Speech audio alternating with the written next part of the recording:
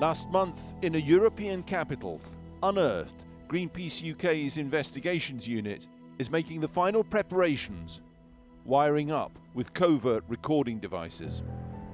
On K Street, Washington, D.C., home of America's most powerful lobbyists, Keith McCoy, a key representative of the biggest oil company in America, is waiting for the call. The timing's vital. What may be America's greatest chance to combat the climate crisis is going through Congress right now. The video connection is set up. It's time to go to work. Hi, good to see you. How are you? Moments later, Mr. McCoy will become one of the first ever executives to claim that ExxonMobil has aggressively fought climate science using front organizations to maximize shareholder profit. Did we aggressively fight against some of the science? Yes. Did we join some of these shadow groups to work against some of the early efforts? Yes, that's true. But there's nothing illegal about that. You know, we were looking out for our investments. We were looking out for our shareholders. In response, Exxon said, "We've supported climate science for decades," and accused Greenpeace of waging a multi-decade campaign against them and the industry. Keith McCoy thinks he's being headhunted for a new job. In fact, of course, he's being covertly filmed. So tonight, a man boasting at a job interview, or a never-seen-before look at how big oil tries to manipulate big power, or both? First, the targets. Congressmen are fish. Exxon is the fisherman. When you have an opportunity to talk to a member of Congress, you know, I liken it to fishing, right?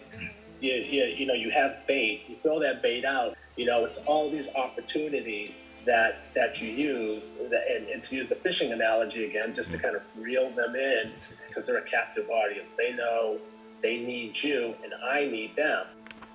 Senators pressed to do Exxon's bidding behind closed doors. You want to be able to go to the chief, and so the chief knows you, that you can go to the chief and say, look, we've got this issue.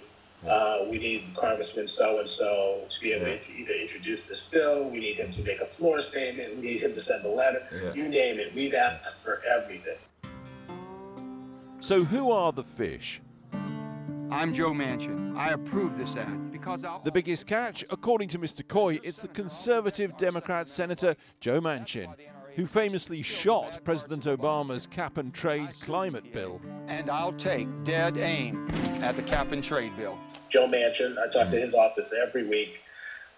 He is the kingmaker, and he's not shy about sort of staking his claim early and completely changing the debate. Legal declarations show that Senator Manchin has received tens of thousands of dollars from ExxonMobil and its trade associations. Keith McCoy names 10 other senators as crucial to ExxonMobil. Senators Mark Kelly, Chris Coons, Shelley Moore Capito, Kirsten Sinema, John Tester, Maggie Hassan, John Barrasso, Steve Daines, John Cornyn, and Marco Rubio. All bar Kelly and Hassan have taken money from Exxon totaling $117,000. We gave all these senators a chance to respond. None did so. Exxon insists our lobbying efforts are fully compliant with all laws and are publicly disclosed on a quarterly basis.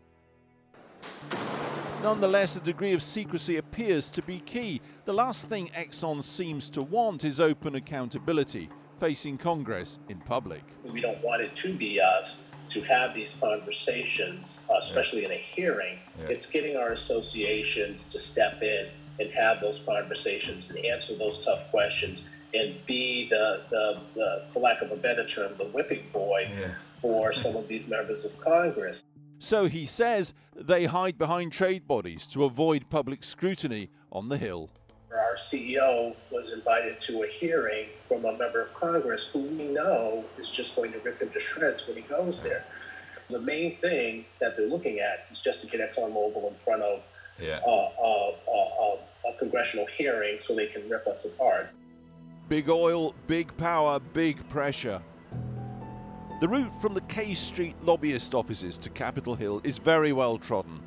From the street to the hill, we can now reveal the current ExxonMobil battleground and strategy. It's big, yes. It's bold, yes. And we can get it done.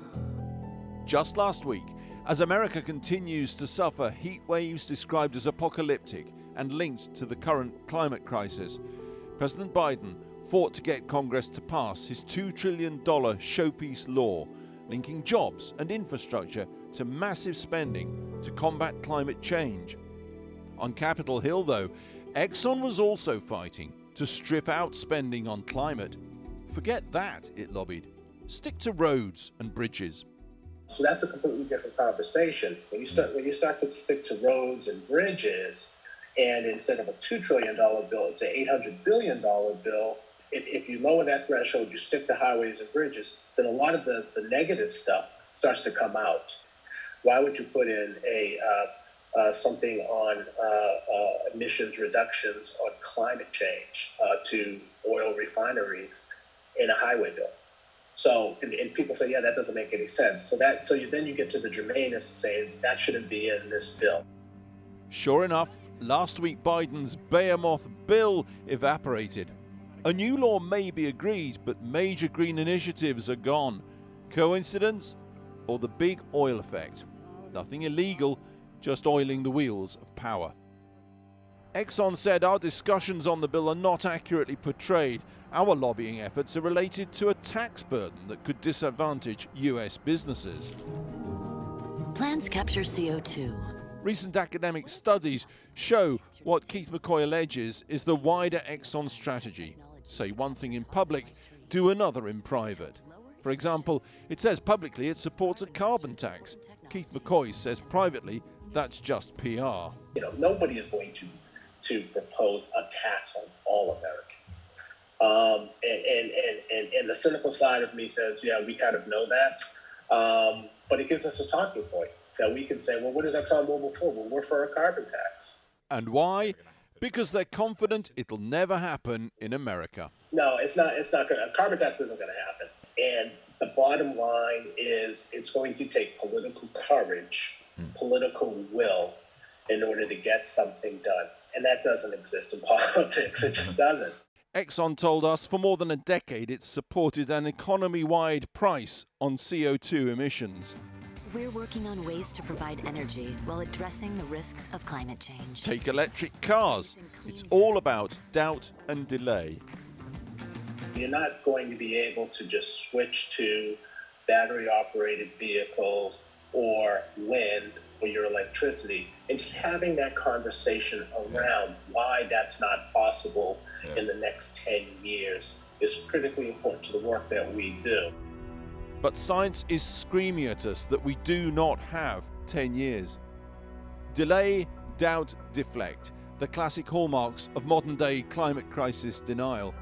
And ExxonMobil's alleged involvement in that is thus revealed from the inside tonight, straight from the horse's mouth.